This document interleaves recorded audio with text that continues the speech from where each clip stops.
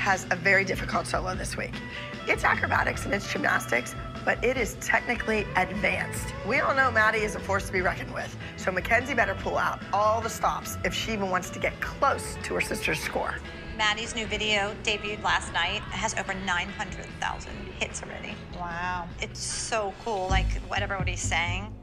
So Maddie's new video with Sia debuted at 4 a.m. and it was amazing. Even though Maddie is in this big, amazing video, she's still just a kid, and I'm proud of her for that. This one says, all we have to say is, more Maddie, please. Isn't that so cool? That's great. Oh, Sia just texted me. Oh my gosh, it hit 1 million.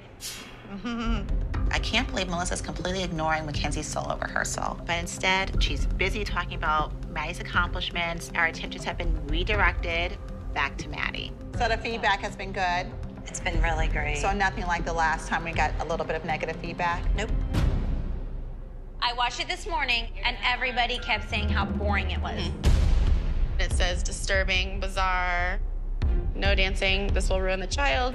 Yes, horrible. You can stop now. I adore Maddie. It just doesn't do her justice. You know what? They can kiss my because guess what? All the real people, that was 10-year-olds. Melissa, everybody's entitled to their opinion.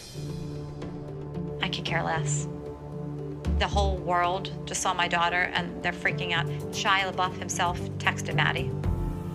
I think that's a little bit more important than a 10-year-old's comments.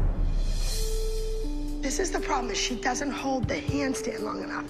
Okay, freeze right there, freeze right there, freeze right there. 7 and 7. Look over your shoulder, over your shoulder.